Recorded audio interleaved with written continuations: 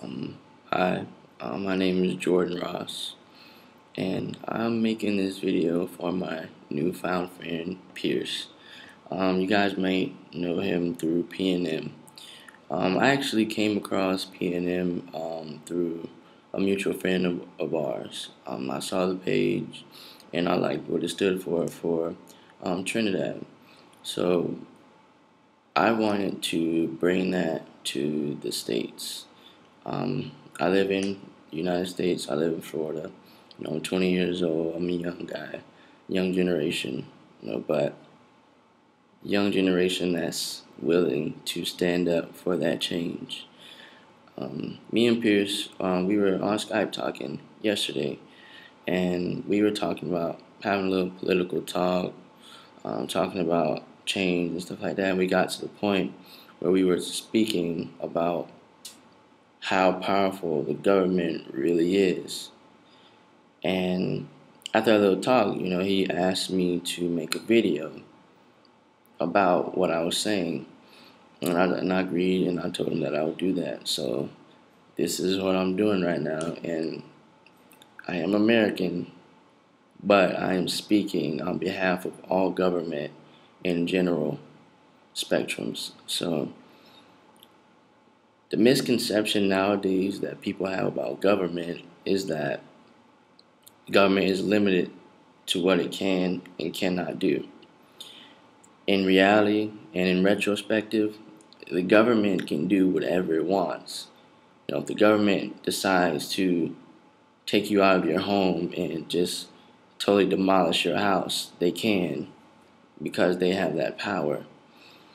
As far as warfare, as far as conspiracies, as far as anything along that nature, do not underestimate what your government, what my government is capable of. There are so many things that go on inside that we can't even imagine. So secretive that we can't even imagine what kinds of things that have happened right under our noses. A lot of things are coming to light now, but it's just like an iceberg. You only see 10%. You only can see 10%. What about the rest, the 90? What about the rest of it? So I like to make it a little more personal. I know he told me not to make it pretty general, but I want to make it a little more personal because, like I said, I do live in America. I love my country. I really do. Just being a black individual here, or being a white individual here, or being an Asian individual here, we all have the same opportunities. There are oppositions of racism, but that's anywhere. I don't just limit that to America. That's anywhere you go. Racism is still going to exist because of that ignorance. But anyways, there was speculation about some past events like 9/11 here, and also with the to go overseas with the earthquakes happening that happened in Japan.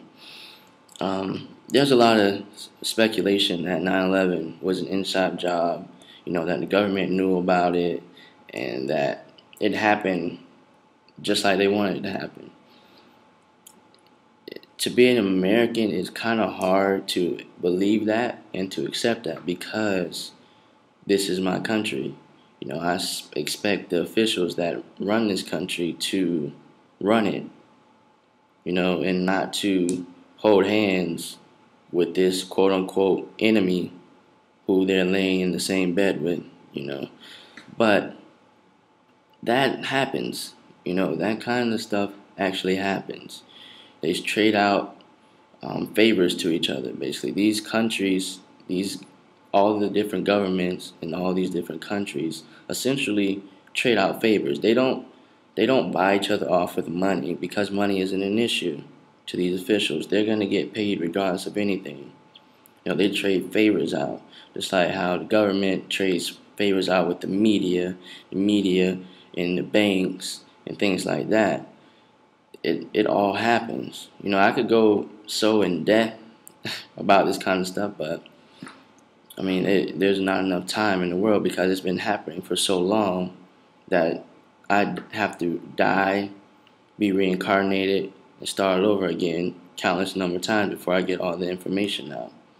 So I just want people to actually realize that this government is a serious thing. It's not just something put in place to keep a country in order. Like, they have specific worldly roles. Governments, they correlate with each other. They work with each other. They're essentially business partners with each other. That's what government does. Don't underestimate like what's happening in front of you. There's thousands of things happening right in front of you every day that you don't even realize. And to make it even worse, you're pretty much a puppet that is making them happen. You're the catalyst. That's what you're used for. You're the catalyst to make the government run. That's what you're used for. And there's a lot of things that happen in the United States, not just United States, the U.S., UK, all corporate government places. Anywhere with a corporate government, same things go on, just different nature. Same exact things go on, just in a different nature. So, like, just next time you really want to put your trust in your government, like, rethink it and think about everything that's happened in the past with your government. Think about what's happening now with your government. And speaking on the U.S. half, it's not looking too good. The government isn't looking too well right now, economics-wise. As a country as a whole, economics, and the government is just not looking too well for the U.S. right now. And there needs to be a change. There needs to be a worldwide change. We have all these older individuals in office. It's fine. Older people, they're fine. But the times are not the same as they were back then. We have new technologies that we as a younger generation can utilize, and we utilize every day. Just even doing this right here, we utilize new technologies every day to use to our advantage. And this older generation doesn't understand that. They're saying, oh, it's this way, this is the only way, this is the only way, and it's not. When really, if they had any inkling of common sense, they would know that there's always more than one way to do something. Always more than one way. One way might not be better, one way might be way better, but there's always more than one way to do something. And when it comes to government, when it comes to economic development, when it comes to anything, innovation, there's always a better way. There's always a way to make it better. So I think that's when our younger generation needs to stand up and let this be known to them, that we are aware of what's going on. We aren't just little kids that are wet behind the ears, that were just born. We are very aware of what's going on, and to be completely honest, we become more aware way before this older generation became aware. We're becoming aware of things 16, 17, 18 years old, even younger than that. Sometimes we're becoming aware of what's going on around us, and we want to stand up and do something, yet we are scrutinized and criticized for doing so when we do it at a younger age and we do it better than this older generation. So I think they need to step down and they need to accept change. A lot of them ask for change, and when they get it, they don't accept it. So what's the point? What's the point? So, in closing, I just really want people to realize that your government isn't what you think it is. They don't love you as they say they do. They do not.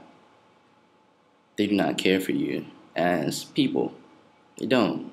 They don't care for you as the people you are. They care for you as an engine to run that corporation. That's what you're used for. That's your only use. You know, that's what they care about you for. They make you feel like they care, of course. That's what they're supposed to do. You know, just like your parents.